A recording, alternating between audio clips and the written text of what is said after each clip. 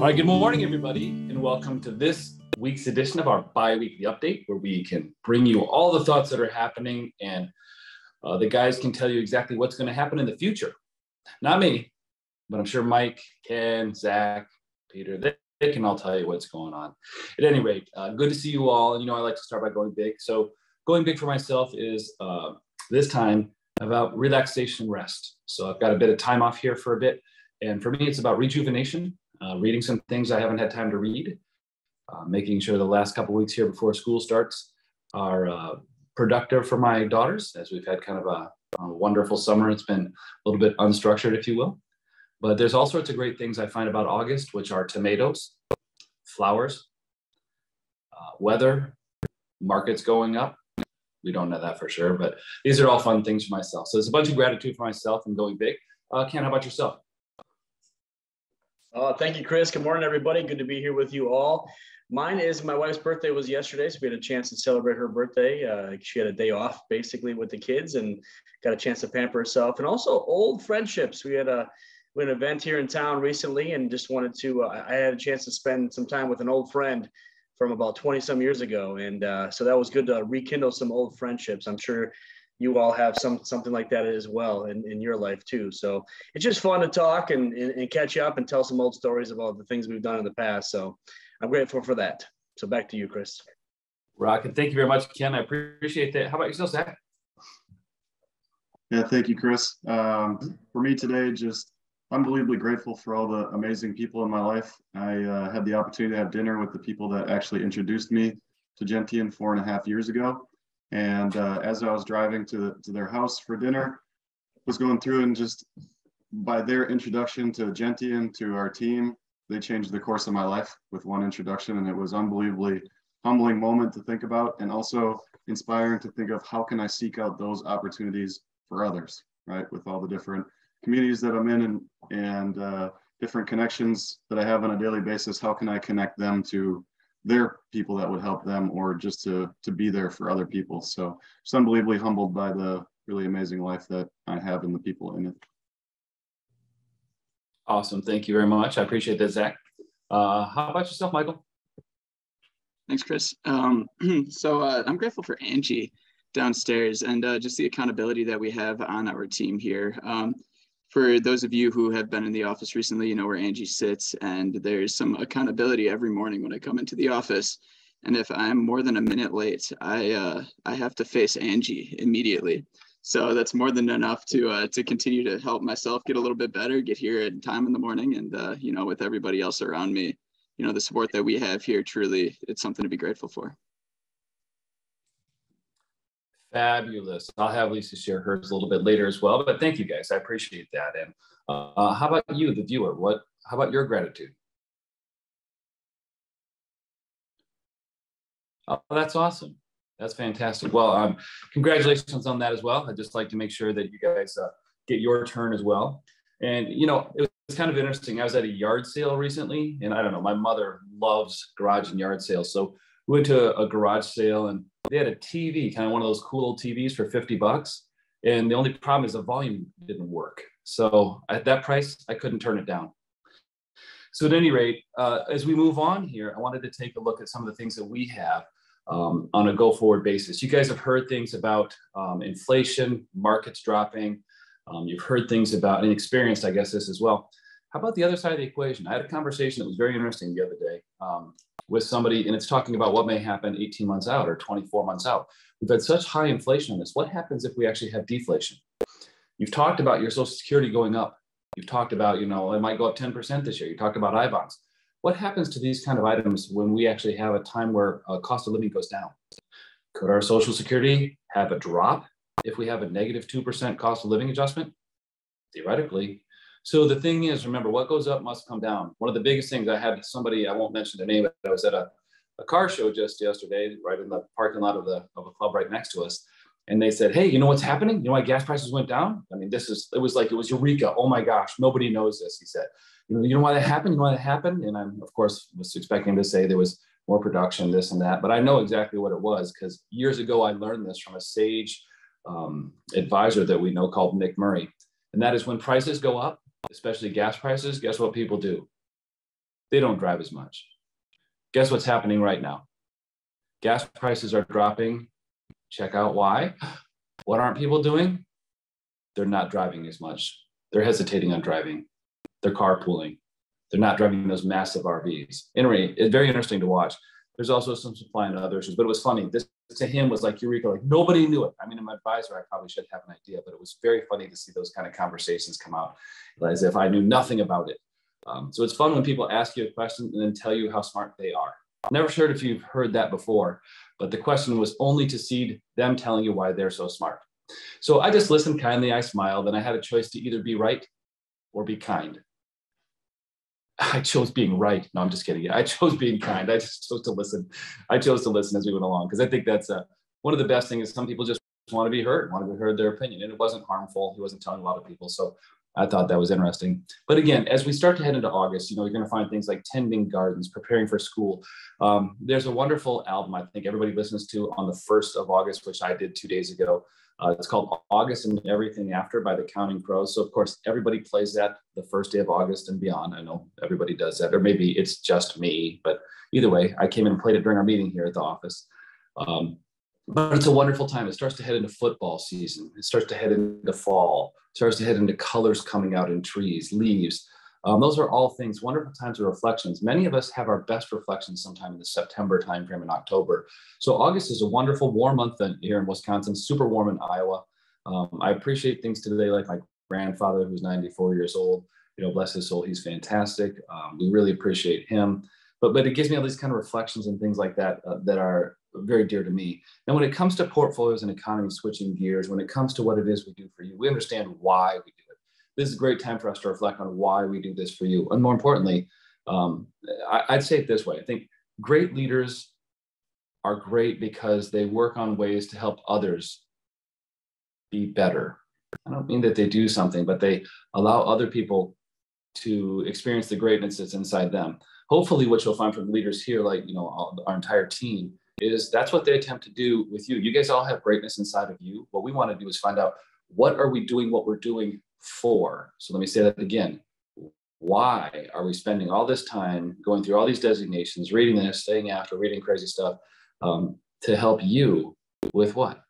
So it's really interesting to take a look at this, and we want to find out from you what's most important. One of your 3 or 4 keys. It doesn't have to be a ton of them.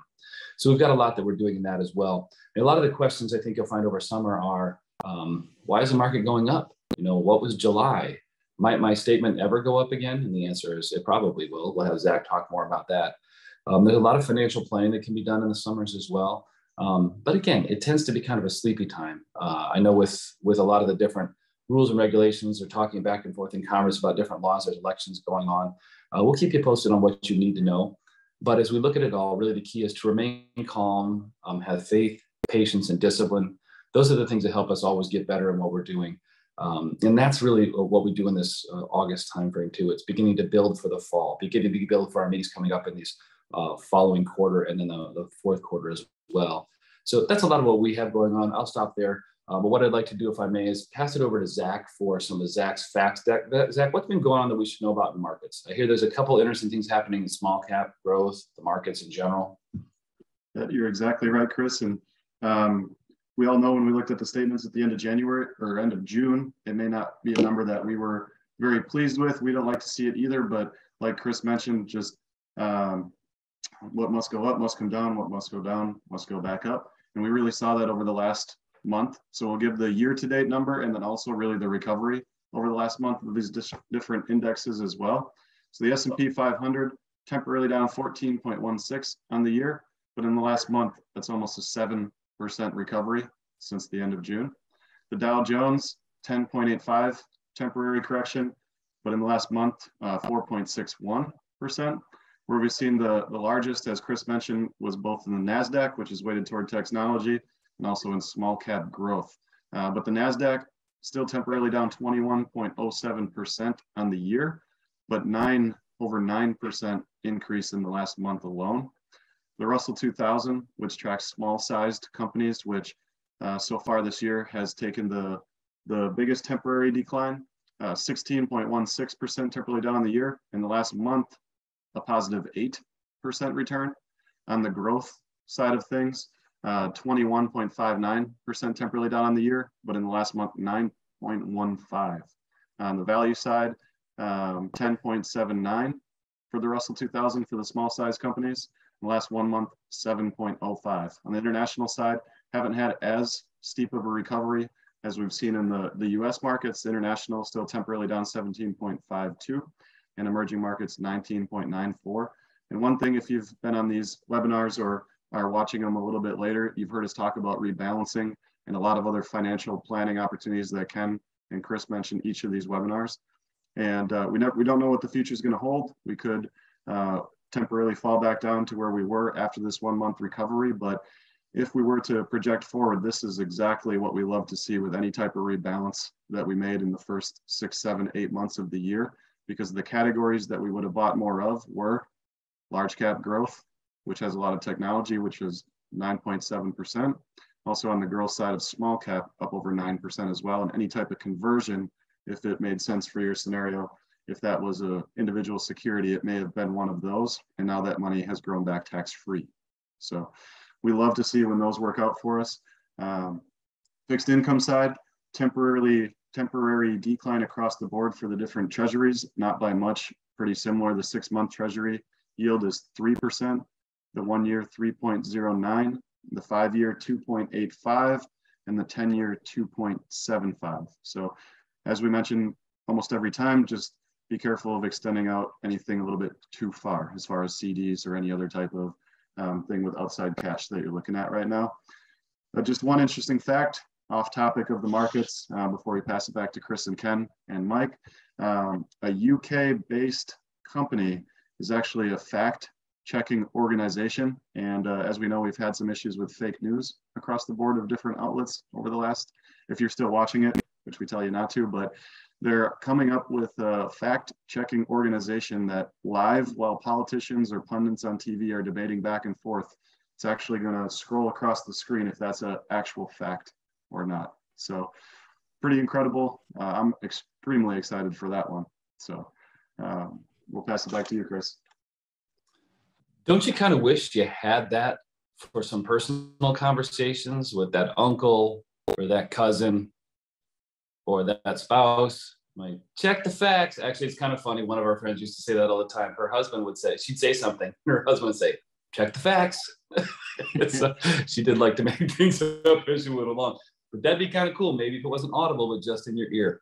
Oh, okay. Anyway, thank you, Zach. Thank you for all the facts. And it's wonderful to see how hard you're working to move the market up for us. So whenever that happens, it's either Ken, Zach, or Mike's credit, or Peter's. It's the other portion of members of the team. When the market's down, you can blame me. That's okay. That's what I'm here for as you go along. Well, let me give you a theme for today. So before I head over to Mike's minute and some of the things they've been going through, he and Ryan have been running through as far as the portfolios. One thing that we can be certain of, one thing that we can be absolutely certain on and rely on is an unforeseeable future. So that means from things we discover to things that happen in any form.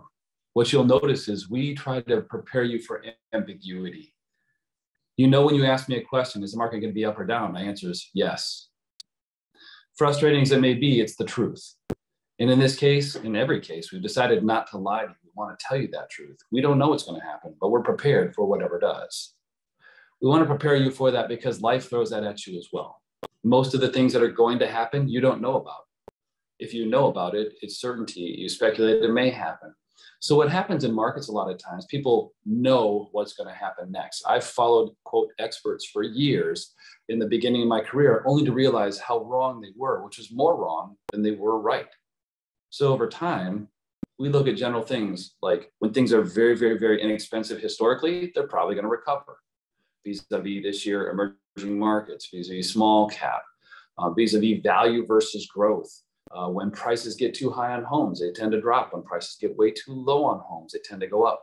That's called mean reversion. We look for trends like that, and those are bigger picture things we want to play. Taking advantage of those are very important. But what I wanted to do too is what this kind of leads me to is the word that I think is most important, and we operate on here every single day, and that's called nimblicity.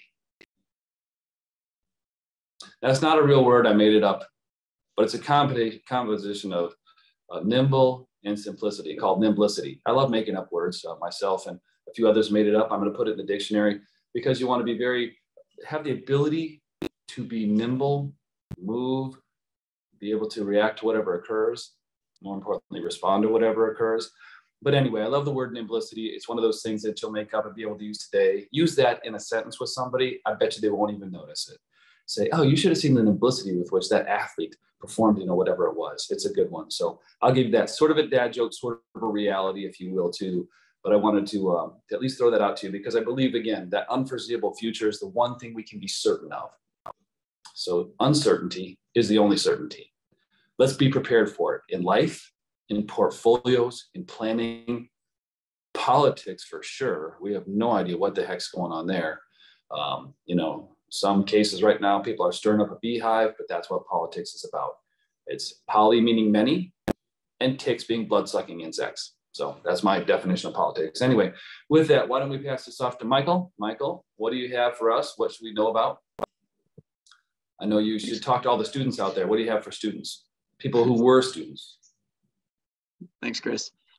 Yeah, so absolutely. And we're starting to ramp up some of the meetings with our partners. We got 4, I think tomorrow I have, and 3 on Friday. So really looking forward to bringing some of that information back to everybody. But for today, I really want to talk about student loans real quick.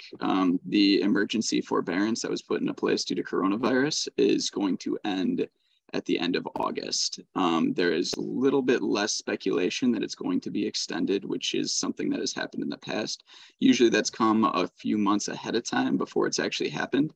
And any sort of word on any sort of forgiveness, we should know by the end of the month. And we're not going to speculate on whether that's going to happen or not. But what I do want to talk about is some of the repayment strategies. And there's a lot of options available for different student loan borrowers, sorry, and just their options for being able to afford those payments, because this is something that we've now grown accustomed to not having to pay. And the idea of having a $200-300, sometimes up to like $600 or $700 a month payment come back out of left field, we got to make sure that we can take care of that. So if you know anybody who has student loans or anything like that, please use this as a resource. I can go into depth, any of us can, about student loans in general, and just kind of talk about the different strategies that are available and exist for you. I know a lot of the people watching this and a lot of our great clients that are viewing this might not affect you directly, but if you have grandkids or children, anybody like that, I would encourage you to go as far as even sharing some of these bi-weekly updates with them. Some of this information that we share is information that we provide to you to provide to everybody. And we want to make sure that that continues to happen. So thank you, Chris. Mike, can I go out and get a student loan and just have it forgiven immediately? Is that a strategy we should look at? Unfortunately, if you're going to go out and get a federal student loan, that means you're back in school. So I don't know if you're planning on getting another degree or what your situation is. So I just thought there might be a planning strategy we could share with Ken. Well, what's interesting, it's a little known fact, Mike is a very peaceful guy, but recently he got into a fight. He got into a fight with 1, 3, 5, 7, and 9. And he said, man, the odds were against me. Anyway, so what I'd like to do is at this point, pass this over to Ken for Ken's Corner. Ken, are there any planning ideas, anything that we should know about this time of year?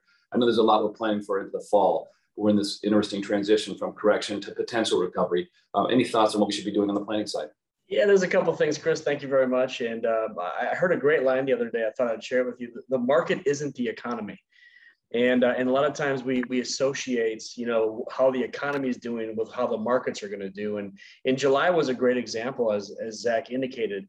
The economic numbers that came out in July typically weren't great. I mean, yeah, maybe there were some good ones that came out in certain categories, but for the most part, they weren't that great, yet the markets went up.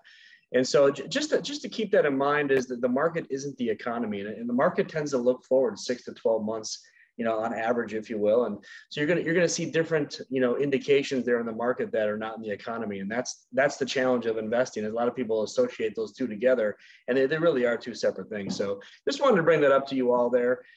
Some planning ideas. I got a half a dozen calls recently. There must have been something on the news or something written or some news article about ETFs are a safer strategy than mutual funds and stocks. ETFs, exchange traded funds, right, is a strategy. It's a way to invest money. that is not true about the risk associated with all these. So risk equals reward. No matter what type of investment we're looking at, that's what we have to associate what it's going to do for us or what it could do for us or what it's not going to do for us. And so when we look at that, that's all about risk reward. That's all about how we structure the strategies that we do talk about with you all. Also, alternatives come into play there nicely as well. So again, that when I heard that one, I had to stop that one right away. And I wanted to bring that out to you all because there are different types of investments that are out there. And we use them for different situations and different strategies for you all. So it really comes down to mean variance optimization. That's really the fancy word for risk and reward and how we put it all together for you. But we have thought about recessions. We've thought about how do we generate income during this time frame? How do we make sure that your income is there for you when you need it the most, when we're in a good market and in a not so much a good market. So just wanted to talk to you a little bit about that. Also, the Federal Reserve is raising interest rates, as a lot of you know. That isn't a secret out there by any means. But when I listen to some of the people that are in the steel industry, I had some nice conversations over the last weekend with some people that are in the steel industry. They bought steel 2 months ago at a very high price and now are selling it at a very low price because demand hasn't been there. So some of the people in different industries already think we're in a recession. We're going through that right now because of what they're seeing, and some don't. And so that's always the challenge: is are we in a recession or not? But the one thing we can relate to you all on that is to say, if we're highly levered, if we have a lot of debt with some uncertain income behind all that, that's what leads to problems if we are going into a recession and when we go into recession from a client standpoint, from a money standpoint. Those who have little to no debt, not highly levered at all, with some good predictable income coming in, probably are going to weather the storm pretty well. And so that's really how I think you take a look at whether we're in a recession or not and what it means for us as far as our own scenario there. So with that being said, I'll pass it back over to Chris. Awesome. Thank you very much, Ken. I really appreciate that. There's a few things when you go on and you look at vehicles for investments. There's only, I think, 4,500 or so stocks in the stock market, and there's 17,000 ways in mutual funds that there were to combine those and put those together. So you start to look at some of these equations when there's a lot of different ways. And again, it's all about, as Ken said, risk. So that's really helpful, Ken. Thanks for bringing that up as well. A couple of things I'd like to just touch on here too. Some things that we can see in the markets. Private equity at a record pace has been purchasing public companies. You've heard recently in the area of Kohl's potentially being purchased, right? But you're seeing during this swoon, there's so much cash out there, still at a relatively low price, but there's so much cash in coffers for private equity, for individuals. Banks don't have to raise interest rates because they don't need to draw in deposits by giving you higher interest rates. People are still leaving money in cash, despite markets being at record lows. I think Zach talked a few times ago, several sessions ago, about when you do have a 20% correction, what the likely outcome is 12 to 18 months. And it was very positive. So despite that, people don't act on that. They tend to wait till it happens. Then they lament the fact that they didn't put money in when things looked ugly. So the key is, in order to do well in markets, if you want to, let's say you can't time it, but if you want to put money in when there's a 20% correction, it may become 30, you may look silly for a while. And this is what I tell people: should I put money in the market? Well, you may look silly for a little while, but in the end, historically, you look like a hero. So that's a big one that we've seen as well. But I wanted to mention there's more cash on the sidelines still than ever. You know, when you look at what people will do with it, and this is what this gentleman was talking to me about the other day as well at the car show. He was a roving individual, one-man economist. But at any rate, he had said, you know, with all this money out there, you know what's happening. It was just hilarious as went across. The recipe for an upturn, the recipe for there being a ton of cash out there. What are people going to do with their cash? Well, they're leaving it in banks. They're not buying a whole lot of stuff. You've seen record reduction in purchasing in many different categories. Those categories that post-COVID everybody bought are coming out now, and you're seeing massive sales. Walmart the other day had a massive clearance because they have so much inventory coming in, they can't sell it all. So you're going to start to see things. This is a few things that I've heard because it's already in the pipeline. There's no future predictions here. But if you're looking for outdoor furniture, if you're looking for things that are fairly significant purchases, you're about to see a bunch of inventory come in for both this year and the previous years, and not a ton of demand. So remember, when prices go high, people stop buying, but also when a ton of supply comes in, prices come down significantly. So you might see some of these trends begin to occur again, and those are just fairly normal. There's quite a few things we read. I've got like 25 different sources on things that we read as well. And what I want to do though is hop over before that. I want to hop over to Lisa and talk about what's important in Gentian. And then I'm going to end with a quick hope session. I'm going to start something at the end called a hope session to give you 2 things that might end up our week on hope for the next couple of weeks heading into October. But before we do that, let's start with Lisa. Lisa, first thing, how about your gratitude? All right. Well, hi, everybody. Welcome to the Gentian Biweekly Update August version. I'm still in shock that it's now August. Gratitude to come on this because we only get very sporadic to come on and host on this webinar. So I'm actually pleased that I'm doing it today because I can do a mom joke, right? Because we get the dad jokes all the time. So, or should I say mom joke? And this is actually appropriate today. So when do you go at red and stop at green? When you're eating a watermelon. It's National Watermelon Day today. As long as with our bi-weekly update, it's National Watermelon Day. Yes, August the 3rd is National Watermelon Day. So enjoy a slice with the closest people in your life. Everyone loves a good watermelon. So there you go. And then again on next Wednesday, August the 10th, it's National S'mores Day, which is unusual for the middle of August, you know, that you would be cooking out and getting s'mores on the grill there. So, and then the Wednesday after, we have another Gentian bi-weekly update. So that's always fun. And then also we have our August birthday club on that Wednesday, August 17th. And these little invitations have been mailed out to all our lovely clients who have the birthdays in August. So that's fun. So if you've received one of these, please respond. We'd love to see you. We always enjoy, and especially in the summer, because we can have s'mores and eat watermelon right outside. So there you go. It's always fun. And then Wednesday after August the 24th, we have limited office availability due to our having a professional development day. So between like 11 and 3:30, you know, we'll be in a group meeting, getting all our genned up on all our stuff for you. But we will answer calls and emails before and after that. So we're still available. And then the Wednesday after that, August the 31st, which is crazy, end of August, is another Gentian bi-weekly update. So there you go. And now I feel melancholy. Okay. All right, back to you, Chris. By the way, just so you know, Lisa's come up with another brand of dog. She actually is bred a watermelon and a collie to call it a melon collie. So that's her new breed of dog. She wants to sell to you as well. So that's a great dad joke right there. I totally appreciate that one. But I want to start something to do with a hope session. One thing that, you know, I'm a hope dealer. I'm a hopeless hope dealer. I love offering hope. There's a lot of hope that's out there. So we hear a lot of the bad stuff that's happening in the economy. Talk about what hits. The news talks about it all the time. Your friends, your spouse, your cousin, people you meet on the street may be talking about the rough stuff. So let me start with a hope session, if you will. The hope session might also have to do with some of the technologies that are out there. But one thing I really took a look at recently, there's something called, there's a new cancer drug. And the new cancer drug they're talking about, and this was in Trends magazine, just Trends, I get a huge program on Trends here. And recently, there's a new drug. It's called dostarlimab. You've probably all heard of it, dostarlimab, right? You've all heard of that for immunotherapy. The amazing thing about it is it's actually, they believe, one of the leading candidates to eradicate cancer in almost any form. So it has massive, there's dreaded, smallpox, tuberculosis, and polio were once the most, they killed most people on earth, by the way. And that's why we had such an incredibly short-lived life, because if you got these, that was the end of our life.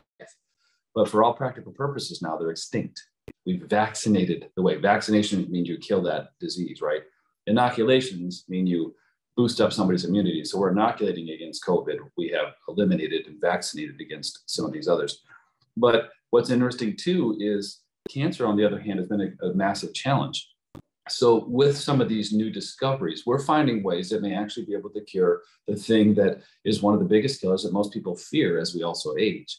So interesting to watch. We'll keep you more with up on that as that continues, but there's some massive hope on the future. And a lot of it's due to new ability to research, more money being spent on it across all categories.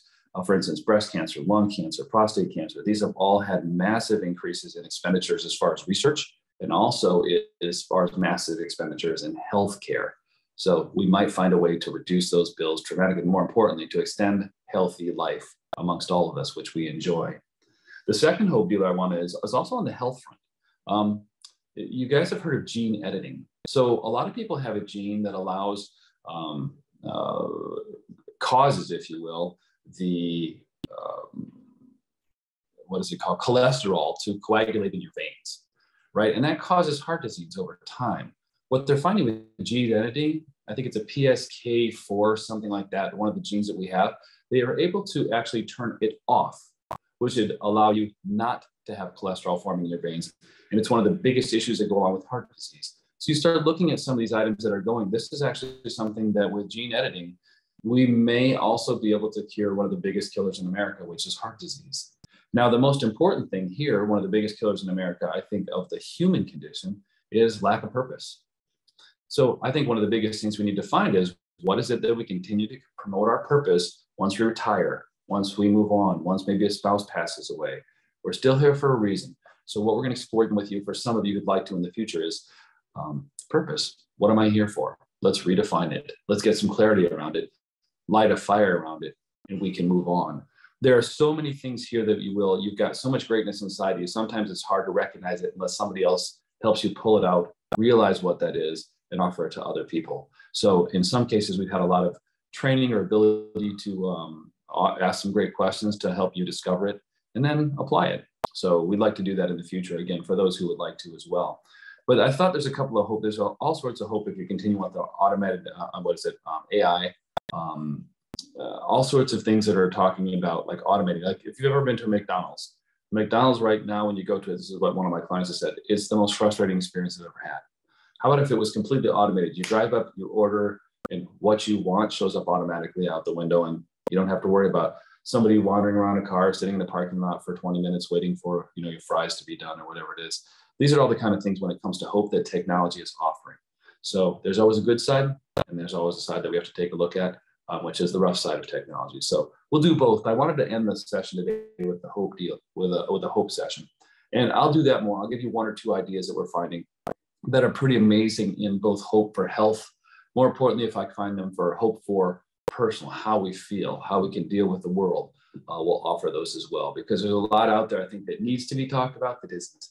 So if we can be just a modicum or a little tiny bit of that hope for you by offering you some of those ideas, we hope to do that as well. I get it, we hope to do that. With that, anyway, I'd like to say thank you from Gentian here. We love helping you with your retirement. We love helping with all the questions you ask us. We love helping the people that you've introduced to us. I want to say thank you. We've had a wonderful, wonderful first 6 months of people you've introduced to us, and they're wonderful, kind people we're able to help. We really appreciate those introductions. We still have room to do that. That's why the team has expanded over time. We enjoy seeing the younger members of your family as too. It's great, even if it's just a quick touch in saying, hey, what should I do for my 401k? But I want to say that gratitude to your introductions of introducing great people to us continues. And I want to say thank you. It's what keeps our team here healthy, busy, and completely constantly looking for great ideas to make sure that we're helping both you, most importantly, and those that you introduce to us as well. So with that, here from Gentian, helping you plan it, live it, give it, this is Chris Doty on behalf of our entire team, signing off for today. Thank you very much. Have a wonderful August, if you will, and we'll see you in a couple of weeks. Thank you.